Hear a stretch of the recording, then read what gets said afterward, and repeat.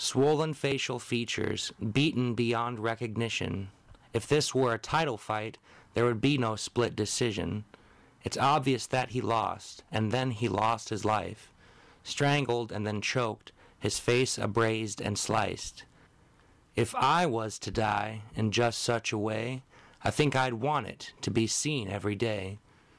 And who were they that did this? Did I mention it was on tape? The cops battled this man and prevented his escape. But no, that's not the only thing they prevented him to do. They knocked the breath away from him, no oxygen came through. If I was to die in just such a way, I think I'd want it to be seen every day. And he pleaded and begged, he begged for his soul, but they would not stop, and I guess they reached their goal. If their plan was to murder, then they certainly succeeded.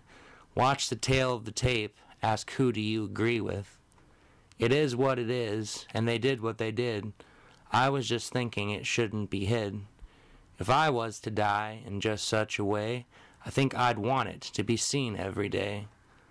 Let others know the depths that we are sinking. Martyrs aren't within earshot to hear what others are thinking. Hopefully he is in a better place, away from the monsters, far away from the human race. His name was Kelly Thomas. His life was something unpromised. Such injustice makes me sick, turns my stomach, vomits. Dead and long and gone, killed his brain, life support, taken from ventilators, snuffed out life force.